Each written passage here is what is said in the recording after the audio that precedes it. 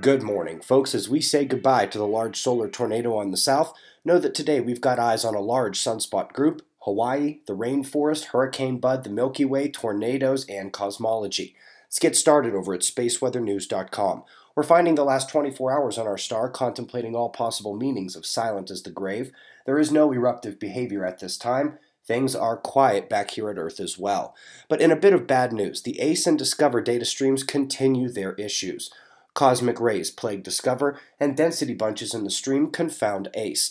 Luckily, we still have every other way to monitor geospace, which all show complete calm right now, but alas, this observer has little faith in the solar wind fleet in existence.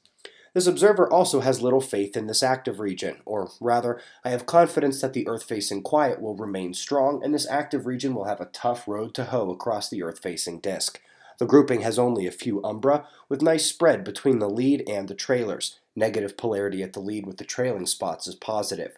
Whether or not those spots get active, we'll be watching Saturday for the impact of solar wind from the dark northern coronal hole there. It'll be facing Earth tonight.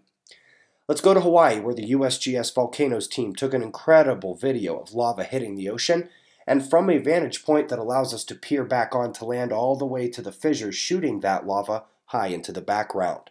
One of their webcams also caught the continued collapse of the summit.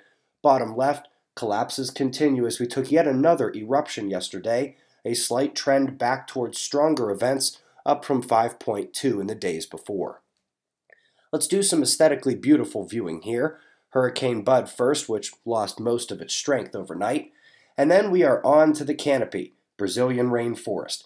Using LiDAR scanning, we now not only have detailed maps, but are able to see where weather and human activities has reduced the foliage. And if you recall the last fly-through about a year ago, they produced and they had those tiny leaves everywhere, but was still very fun to watch, while the new version shows much denser plant coverage of the treetop height area. Quick note on mergers and mini-clusters in the Milky Way halo. Turns out there have been some favorites played, bit of cliquish behavior resulting in a disproportionately large merger population grouped together there. University of Oklahoma, NOAA, NSF grant, and the conclusion is, tornadoes are fractal. That just came out of my mouth. They look at the patterning of the damage, the cyclonogenesis, and the scalability of vortex action in thunder cells and could come to no other conclusion.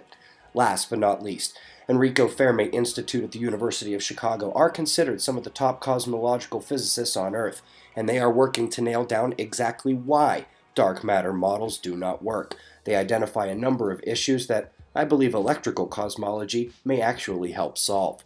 If you missed last night's video, it is our earthquake outlook for the remainder of the year.